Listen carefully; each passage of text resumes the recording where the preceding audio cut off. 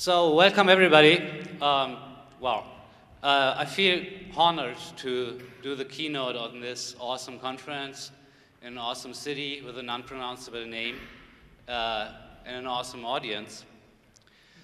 So, a keynote is supposed to set the context or the general topic or the tone of a conference, right? And when it comes to big established conferences, you will oftentimes have very advanced, technical, detailed topics, like Mats talking about the next embedded Ruby VM, right? Something like that. But looking at our schedule today and tomorrow, we will see some quite advanced, really technical talks. So when I talked to the organizers, we decided to try something else here and have a keynote which is more about open source and especially getting newcomers on board with the Ruby community and especially the Ruby open source community. So this talk will be about why you should get involved in open source, and if you do, how you will benefit from that.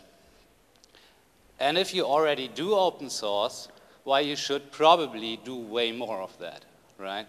And if you already do lots of open source, why and how to encourage others to do that too. So please, everybody, raise your hands if you are involved in an open source project. Okay, that's quite a lot. Please, everybody, raise your hands if you're not involved in an open source project. Okay, guys. So this talk is for you. So who am I? My name is Sven Fuchs. I led the Ruby i18n project, and today I'm mostly involved with the Travis CI project, which Josh will talk about later. You might have seen my name just because it's in every new created Rails application in a file in the config folder somewhere deep down there. It links to a project of mine. I'm also on various lists. For example, this is Rails IM. It's a South American project, I think. I could be wrong. I personally couldn't care less about these kind of ranking sites. I think this is just obviously plain wrong to put me between David Heinmeier Hansen and Yehuda Katz. But on the other hand, actually, my former boss loved this kind of stuff, and he actually was willing to pay me more because of these ranking sites, right? When I was at Frozen Rails the other day, a few weeks ago, someone showed me this picture from their office wall. I'm not sure you can recognize those guys, but for example, this is David Heinmeier Hansen. This is Yehuda Katz. Here's actually Roy T. Fielding, and this guy over here is Mats. And then what the fuck, I recognize my own picture here. They've just put all their programming heroes up there, right? And this stuff is still like mind-boggling to me. I feel like I do not deserve that. I feel there should be someone else on that wall, right? And I definitely shouldn't be on those list ranks between, in these places. So, but why do I tell you that? Because it's actually really useful to be there. And because you guys are most probably way smarter than I am. And because of that, if I can do this stuff, you can do that easily. As a matter of fact, I did not even do this in the sense that I aimed to be there in any way, right? I haven't set a goal like, oh, I want to be on that list. It actually rather happened to me. So how did I get into that position? I will tell you 4 stories about things that literally happened to me, and I will then point out a few things that I believe are really useful to you, to your team, and basically everyone who does not want to miss out on all those amazing opportunities. So the first story is, in 2006, I was a really unhappy freelancer who was stuck on bad clients and boring projects, and I really wanted to try something new, right? So I looked at Ruby and Rails, and I immediately fell in love with that.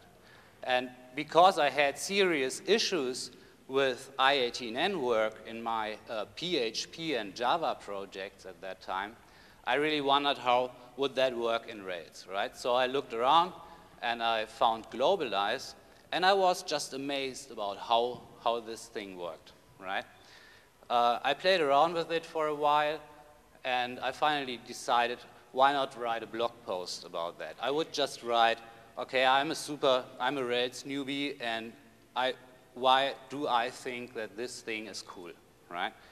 And so I did that, and I announced that on the mailing list, and a few days later, the maintainer of Globalize, Joshua Harvey, approached me and told me that this is exactly what the Globalize community needs, because there was no documentation about Globalize at that time, right? So he actually approached me in person and said, hey man, this is great. Thank you so much for writing this up. And by the way, here are a few mistakes you made. You did get this and this and this wrong, and maybe you could correct that, right? And I was like totally mind blown. Without knowing anything substantial about Ruby or Rails or this particular plugin, I was suddenly be contacted by someone who was considered a well-known, experienced Ruby programmer at that time, right? So for you guys, this might not be a big thing today, is it? But for me at that time, it totally was. And so I'm good at organizing and laying out information and getting a high-level overview of something and then structuring all the details in a way that makes sense for a reader or a user. And I just did that. I simply collected all the information that I could find on the internet about Globalize, and that was a fucking big mess. Like, it was tons of details of outdated information from discussions from mailing lists and IRC logs and all this kind of stuff. And so I structured this, and I thought, hey man, you could write a few blog posts from that, right? And so I did that. I just wrote about one blog post per month, not even that much. But 1 year later, I had a tutorial which consisted of 8 blog posts and a few extra notes on my blog. And I got quite some traffic from Google, from people searching for information about Globalize, right? And again, at that time, I haven't really done much about that. I haven't put much time into it. I just had this little tiny side project where I did something that was fun to me. And I still was not a good Ruby programmer, but suddenly my blog was considered the single most comprehensive resource for information about this plugin. And this had a number of consequences. I actually learned a lot of things about Globalize, right? How it works, what its philosophy is, what the trade-offs are, what its weaknesses and strengths are, how it compares to others, and all this stuff. I learned quite a lot about Rails actually doing this kind of thing. I also made good friends with Joshua Harvey and Simon Moore, who were both, they are great developers, but they were like considered experienced developers at that time, which I was not. And also people started approaching me with questions about Globalize through email, through IRC, and like on conferences and everything. And so almost out of nothing, I suddenly was considered a specialist about something people care about. So the recipe for what I'm talking about there is pretty simple. You just pick something that you love, and then you do it. And you publish whatever you come up with, right? And you get feedback on that, and then you repeat. What you get back for this tiny amount of work can be absolutely tremendous. You build up all sorts of skills. You gain knowledge, You learn to use the tools you need. You get better at communicating to people remotely. You get better at understanding people who think differently from you, and all sorts of really valuable skills. And you get in contact with great developers who are really thankful for whatever you're doing there, right? People will know you for something that you've contributed, and therefore they know you for something where you excel in. And the cool thing about this is it's not even real work, right? It's just something you love to do and have fun doing. Next example. So this is basically the same story, but in a slightly bigger scale.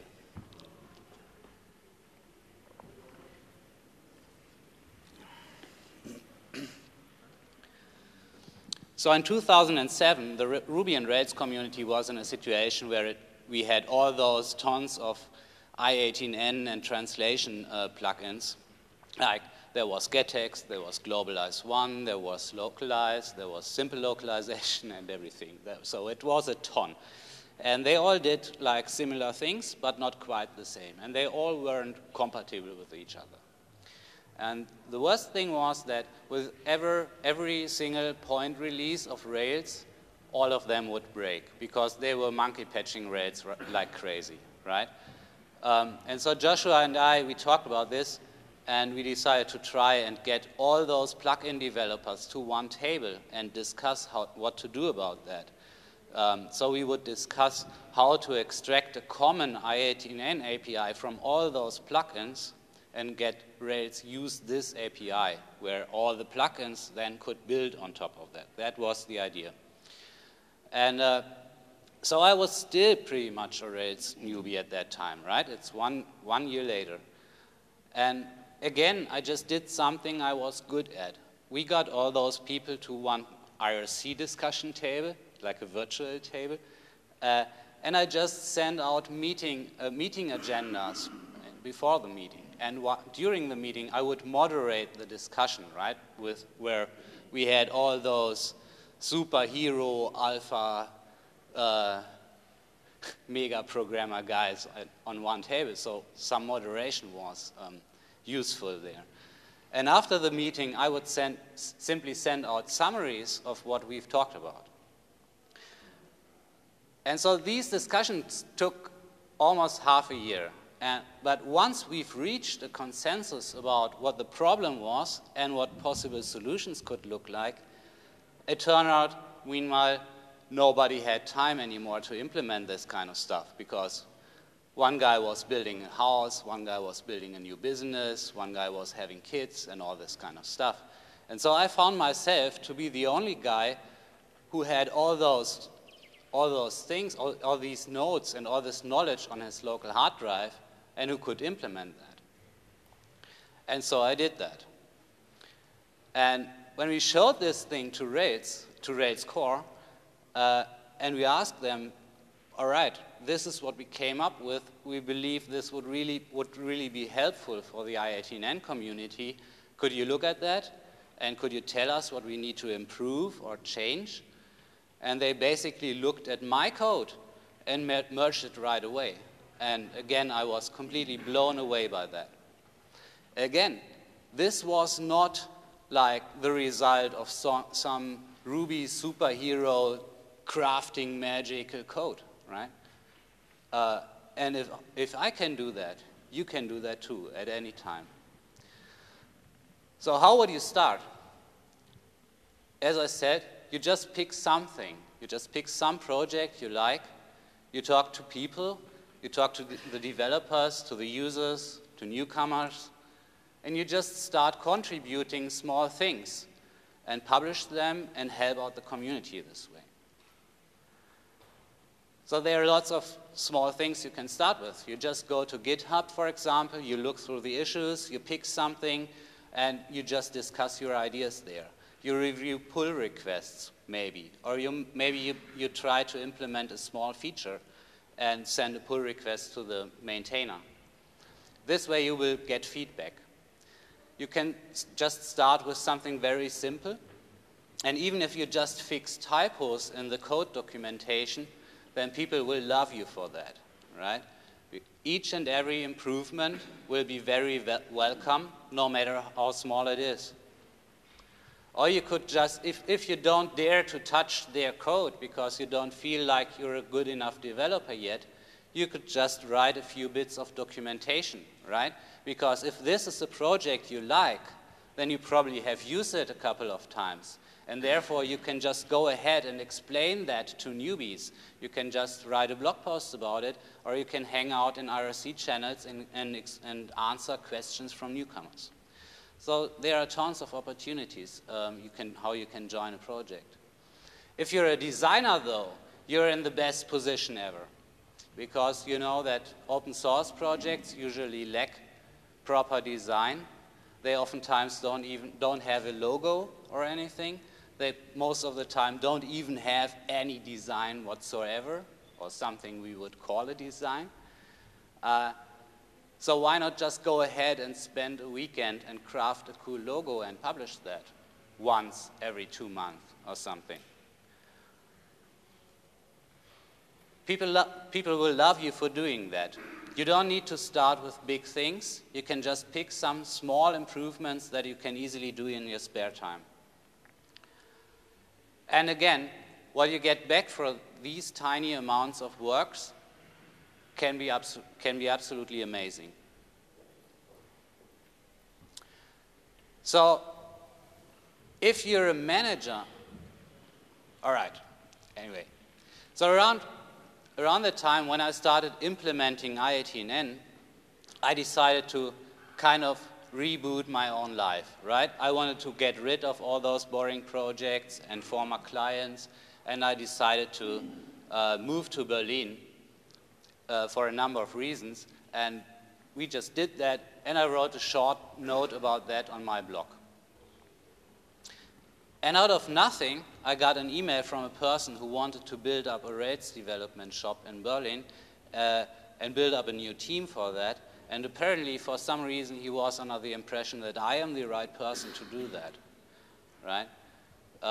Because he had read on my blog about Globalize, and he used Globalize, and he had read that there's this ongoing effort to get the IATN API into Rails and this kind of stuff. So we met and had a coffee, and I told him what my ideal job would look like, right? I told him I would like to work on open source projects in my work time, and I would like to earn this and this and this amount of money, and he agreed. And so I started working for him, and he paid me this amount of money, and he allowed me to work on IATN and several other open source projects during work time. And later, he actually hired Joshua Harvey to help me implement Globalize too.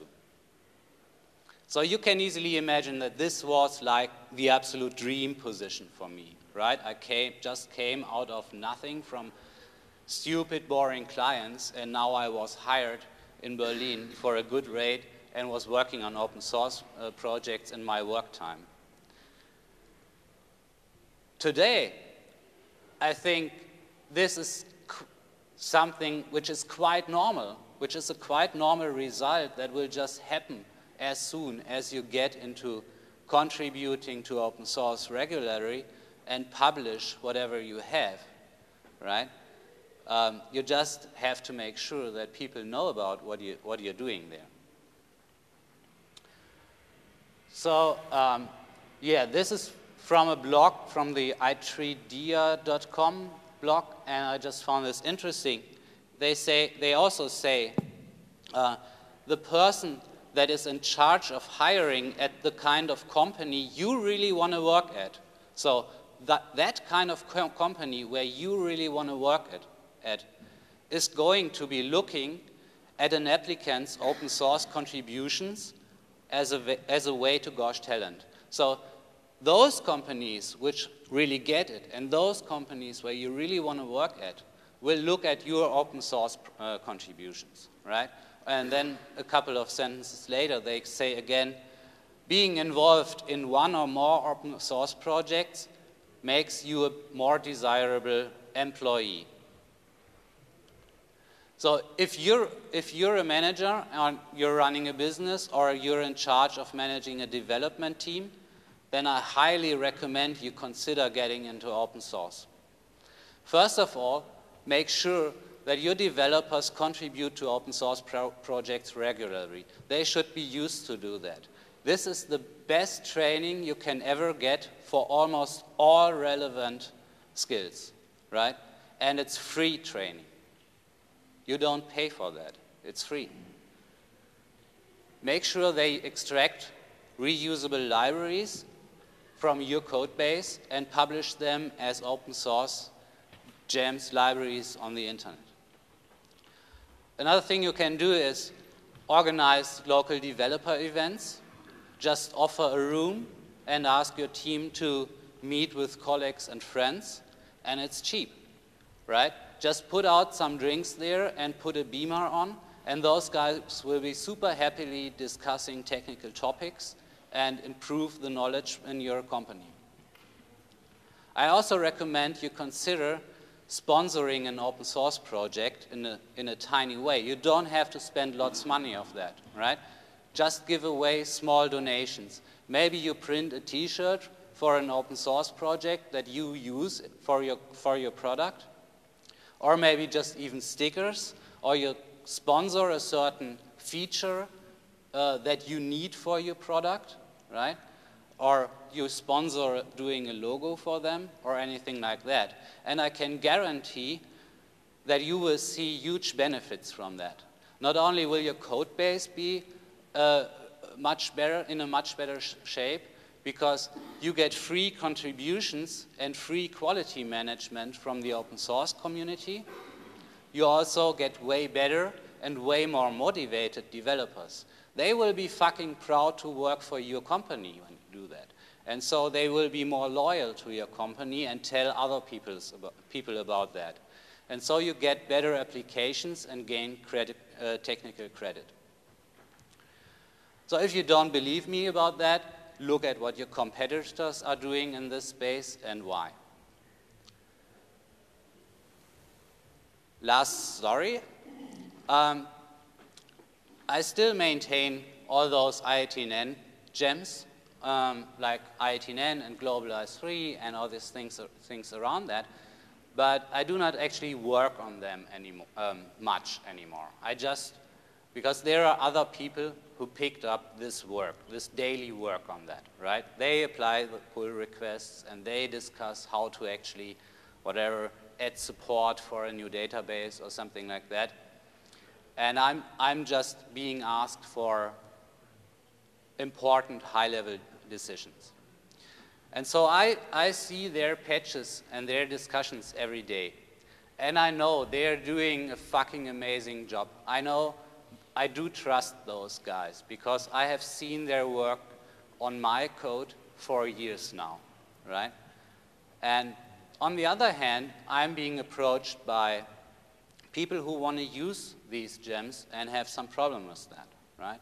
So it happened the other day that a Western European company approached me and said, all right, we have this website and we need to translate it, but there are these and these and these particular small issues to that, and so our developers aren't able to figure that out. Could you please help us? And I said, no, I don't have any time for that, but I can refer you the single best person for this job in the world. And so I did that, and I referred this guy to them. He's a developer from Eastern Europe, right? And they got in contact, and he would work for them for a very good rate that I know for a fact he would never have had dared to ask for. And so both of them were super happy because he got good money and they got someone who would fix their problems in a fraction of the time their own development team would need, because they had already tried for 2 weeks, they couldn't fix it. This guy would come in and fix it in I don't know, maybe a day or something, because he knows what's going on, right? He's an expert in this space. So it's not always about money, right? But sometimes it's also about money. And I have no idea how accurate these numbers are, but I found them on a German freelancing portal, and it says that for Ruby and Rails projects, the average rate for an average project are around 75 euros this year. But that also means that when you're doing consultant as a specialist and you're considered an expert in this space, you can ask for much higher rates. So you probably all know this, right? This term became popular a few years ago when people realized that all those tiny niches, which are located here in the long tail, are really worth targeting. And the reason why I show you this is that whatever you do, you already specialize in something, right? Whatever that is, you specialize in something. You do something well that few people in the world do. And the long tail just tells that whatever this is, what you specialize in, whatever this is, it represents a niche, and that means there are a lot of people out there in the world who are interested in that. This is a quote from Chris Anderson, who is the editor-in-chief of Wired, the Wired magazine. And I believe this is the guy who invented the term long tail, or maybe he just made it popular, I'm not sure. But he says that anybody writing software for anyone to consume for any reason, that is the long tail applied to open source. Open source is fundamentally a marketplace in which anyone can participate. And this guy said this in early 2008, so that's almost 4 years ago, right? And he was talking about fucking SourceForge at that time. So today we have GitHub, and these are the only numbers I found. Like this adds up to over a million repositories on GitHub, but when we ask for who is interested in your code, we won't look at the repository numbers, but at the clone requests, right? I haven't been able to figure out those numbers, but they are obviously much higher than that. So maybe they are like 1 billion in total or something.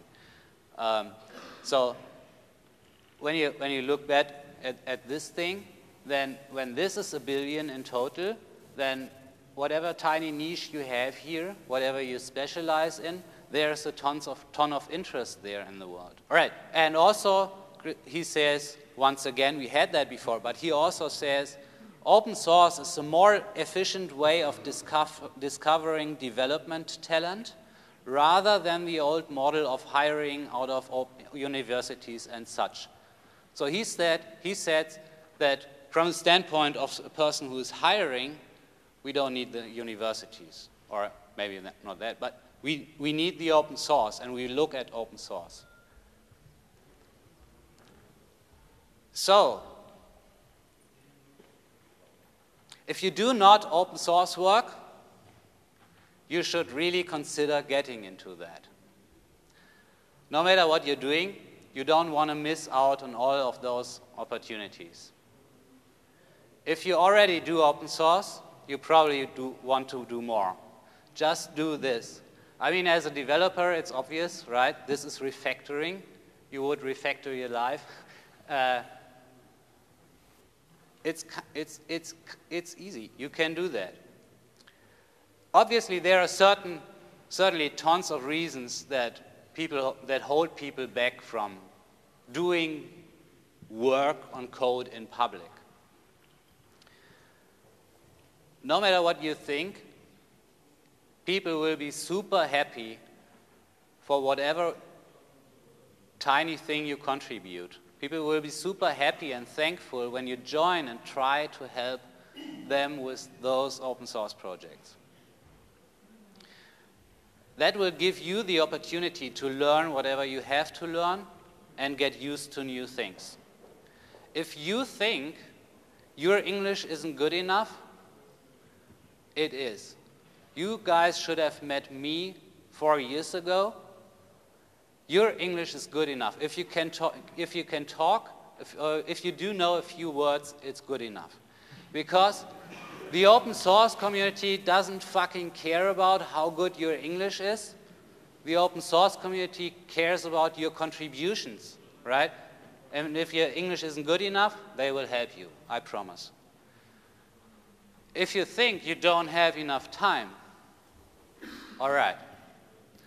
This is basically like saying, I don't have enough time to invest into my own future in all those amazing opportunities to get a much higher rate. Obviously, that's your choice. I recommend you do. So to me, open source is much more than just like a marketplace of good business opportunities. To me, open source is essentially a way of life too. Because it enables you to focus your life on things that you love to do. And it allows you to focus on being happy and making other people happy as well. So I think this sums it up. Open source feels good because it is good.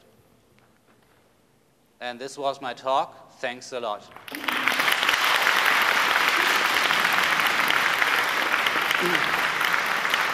Any questions? Or maybe anyone disagrees? Yes. First of all, Sven, thank you for a great contribution. You're a great man. Thanks. Basically what I want to ask, from the start, it's hard to go to open source to spend your time on open source because you need money to survive by Right. to create Sure. builds, you need everything. Right. Well, is it enough for open source, for example, just spend a couple of hours on the weekends, for example, to, like you say, fix the title in the plugin's description or something? It is. It absolutely is. So how much time do you have per week? Like, just say something conservative. How much time do you have per week? 4 hours? 4 or 5 hours. 4 or 5 hours, that's a lot. You can name any project you like. Which one is it? Something you use every day. Is that Cucumber maybe, or Aspect, or Sinatra, or? Well, basically, I use Rails every day, but there's a lot of contribution to Rails, and it's just so hard now to cache everything, to keep everything in mind. Yeah, Rails is a rather big, huge project where a lot of people contribute. So maybe you would want to pick something smaller that doesn't have a huge community already. That's a good thing. That's a good point. Okay. So do we have time for more questions at all? I have no idea what the time is.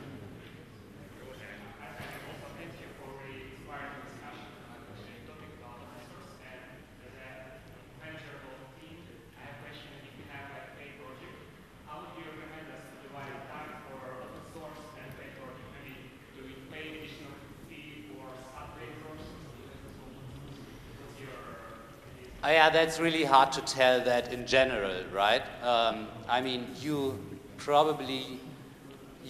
it's like open source, you can see open source as an investment in your team and an investment in also in your future code. So if you have like recurring things where you work on, like projects that come up, maybe you're always in the social media space or something like that, right? Then your developers will be able to identify recurring things.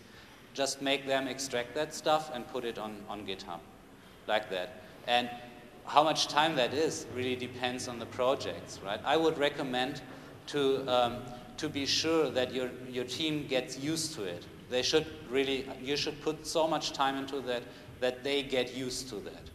And maybe in the beginning it's a little bit more, just to overcome the barriers like that. Maybe you would rather do it like 1 hour per day, something like that. Or maybe you just do a weekend and do like a workshop. Or it really depends. How do you do this project? Jam or libraries? You did great, but you don't want to maintain anymore. I do nothing. I mean, I have published quite a big number of gems. And so your question is about how I deal with when I don't want to maintain them. I just do nothing. Because either this gem is worth being maintained, then some of those 1,000 people in the world will pick up this work, and I then immediately, okay, maybe that answers your question best. So if someone approaches me about a pull request and the pull request is good, I make him a collaborator right away. And so most of the time there are a few collaborators on my gems up when I don't want to work on that anymore, and they will just merge the pull requests. So it's a very smooth transition. I don't have to go out and announce, guys, I want to get rid of my gem, right? It was rather like people approach me and say, okay, we've noticed you're not doing anything anymore, so do you mind if we just merge the pull requests for you? It's more like that. All right, so I've got... Sven, one more thing to know. No, thank you. Okay. Just wanted to ask about, well, everything. If you develop open source, and if we all switch to open source, and developers will develop the code that will be freeware, and there will be nothing to sell, and so where will the money get from? Well, everything will be free. Ruby on Rails is open source, has been open source right from the beginning, and Basecamp is the product they sell very successfully. I mean, you can apply the same thing to basically everything. Or do you, I mean... So the main idea is to contribute, for example, into Rails, into framework, to have an aim to build something great with this framework and then sell it. You could do that. Maybe I don't get your question. Basically, I just wanted to ask, if we, for example, all move to open source contribution, right? Then there will nobody to build any cool projects. Yes, of course. People will build software that others will use for free. And, sure. I mean, yeah. I don't want to say, my God, nobody build any private code anymore. I think, I mean, that might be a cool world where that works. It probably won't happen, right? We probably have to do work on private code as well in order to get to earn some money. There are very few, very lucky people in the world who can work only for open source, right? But I do want to encourage you to do open source work, because that will enable you to do less paid work, because you can make more money from it then, right? So I have one more thing. We have questions. More. You guys can always approach me after the keynote. I think I'm running out of time here, but you can. I'll be around, and you can always approach me after the keynote, of course. So we are at RubyShift, and you know, we've seen that in the beginning. There are quite some open source maintainers around here, and there are really great names on the schedule. And so that gives you guys the opportunity to approach them and ask them questions about how open source works for them. And if you're on the other side working on open source already successfully, please take your time and explain that to newcomers. And if you're looking for help for your open source project, please announce that on the RubyShift hashtag. So let's please use the RubyShift hashtag as a channel for this kind of conversation. All right, so thanks a lot.